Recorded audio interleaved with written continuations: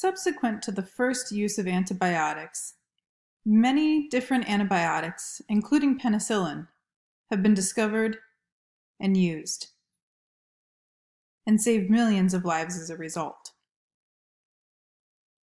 The modern era of microbiology isn't just about using drugs to kill microbes, but also entails the better understanding of the molecular mechanisms of bacteria and all life on Earth as well. In particular, the discovery of DNA and its structure has allowed microbiologists to better manipulate microorganisms and study them for eventual cures. The first study or experiment to demonstrate the importance of DNA, the molecule itself, was done by Frederick Griffith at the beginning of the 1900s. In it, he was again studying streptococci, much like Alexander Fleming. And in studying this bacterial infection, he noticed that there were two different types of strains that were visibly distinguishable on a Petri plate. One, called S for smooth, had a glossy cover to it, while the other, R for rough, did not. The smooth strain, when injected into a laboratory animal, would cause death, whereas the R strain, when injected into a laboratory animal, would not make that animal sick at all. These are referred to as a virulent or disease-causing strain and an avirulent or non-disease-causing strain. Interestingly, Frederick Griffith discovered that when a dead S strain were mixed with a living R strain and injected into an animal, the animal would also die. He then extracted the bacteria in that dead animal and found that the bacteria that caused the infection was in fact a living S strain. How could a dead S strain and a living R strain turn into a living S strain? Did the living R strain somehow cause the S strain that was dead to revive and become alive again, like a zombie? After subsequent studies, Frederick Griffith discovered that what happened was that the living R strain, in fact, was turned into a living S strain by a mechanism that was not well understood. This process is now known as transformation because it changes one strain into another. 16 years later, in the mid-1900s, Oswald Avery and his research lab investigated what molecular component of the dead S strain was responsible for converting the R strain into an S strain. He took the protein portion of the dead S strain and mixed it with the living R strain, the sugar or carbohydrate component in a separate test tube and mixed it with the living R strain. In a third test tube, he mixed nucleic acid, DNA, and RNA into a test tube with the living R strain. And noticed that the only one of those three where he got the disease symptoms and a dead mouse was when he mixed nucleic acids, indicating that the transforming principle, the molecule for transforming or changing that living R strain into an S strain, was a nucleic acid, either DNA or RNA. Following those studies, he took enzymes, DNase and RNase, and used them to selectively destroy either DNA or RNA. when he used DNase to destroy DNA molecules and retained RNA, the RNA plus the living R strain did nothing, and the mouse still remained alive.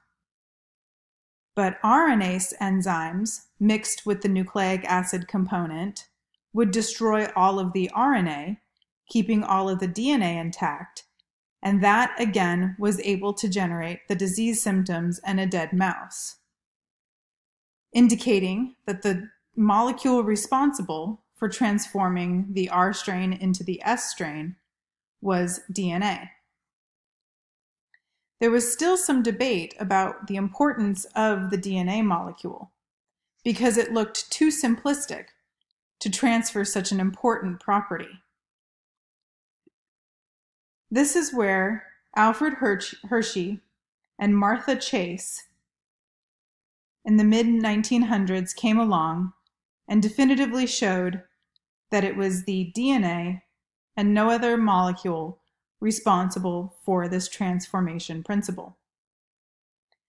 They did not use two different bacterial strains, one living and one dead.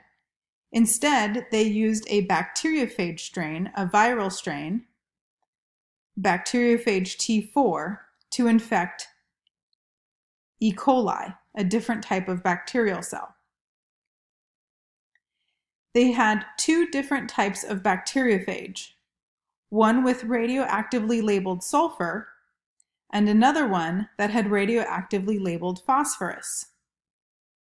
The thing about sulfur and phosphorus is that sulfur is found only in proteins and not in DNA or RNA at all, and phosphorus is found only in DNA and RNA and not found in proteins at all. So this was again a way of distinguishing between the use of proteins or nucleic acids.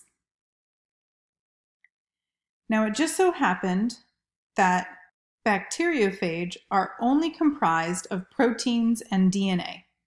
There's no RNA or sugars or any other molecules. It's a very simplistic structure because it's a viral particle.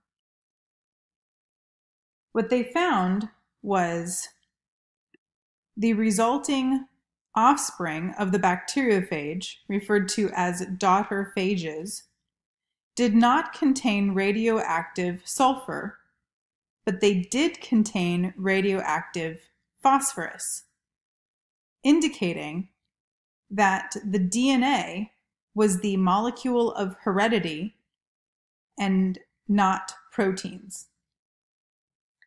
Combined, Oswald Avery and Alfred Hershey and Martha Chase's experiments indicate and show support for the evidence that DNA is not just the molecule of information, but also the molecule of heredity. It is the molecule you acquire from your parents, as well as being the molecule that provides information to make a cell a cell. With the understanding that DNA is then such an important molecule in so many, and now we know, all cells on Earth, scientists began investigating what its structure looked like at the molecular level. The structure of DNA was discovered by James Watson, Francis Crick, Rosalind Franklin, Maurice Wilkins. James Watson and Francis Crick were working in England at the time. They both had a theoretical model of the structure of DNA, but no scientific evidence to show this structure was in fact true. Science works by providing evidence and data in support of a theory or a hypothesis. And while Jim Watson and Francis Crick had a great idea, they did not have much scientific evidence. That's where Rosalind Franklin and Maurice Wilkins comes in. Rosalind Franklin's specialty was to take highly detailed images of molecules using X-ray radiation. She would shine X-ray rays on molecular structures and take actual photos of what these molecules looked like. While she took photos of the molecules themselves, she didn't have the ability necessarily to understand exactly how the photos translate to a 3D molecular structure. Jim Watson and Francis Crick were so convinced that their 3D model was correct, they tried to get Rosalind Franklin's images, her 2D pictures, to provide support for their 3D model. But she was not very forthcoming. So instead, Maurice Wilkins snuck in and showed James Watson and Francis Crick the images that she took. With this support, they were able to publish their findings and were the first individuals to hypothesize the structure of DNA as a double helix. The double helix structure basically looks like a ladder with two backbone structures and rungs or steps of the ladder in between. This ladder is then twisted or coiled, and that's why it's referred to as a double helix. Rosalind Franklin unfortunately died an untimely death at the age of 37 as a result of cancer. Some people speculate this could be a result of her ongoing work with X-ray radiation. But because of her early death, she was not able to share in the Nobel Prize that Watson and Crick won for their model of the structure of DNA. Instead, Wilkins shared the prize to demonstrate the importance of Rosalind Franklin's images. Images of molecules aren't the only important molecular advance. In fact, the electron microscope was also an important imaging equipment that allowed scientists to view molecules, including structures like viruses. Here we have an electron micrograph of the Ebola virus and of the herpes simplex virus that causes genital and oral herpes. Electron micrographs allow us to see structures that light microscopes cannot see. Because they use electrons, they are always in black and white and gray. And the images you see in your textbook are in fact artificially colored by an artist. Even more recent advancements of molecular biology that allow scientists to manipulate molecules is the use of restriction enzymes. Restriction enzymes are protein enzymes that can cut specific regions of DNA. When this is followed by a different enzyme called ligase, that allows different pieces of DNA to be glued together. Restriction enzymes you could think of as scissors, and ligase as glue or tape.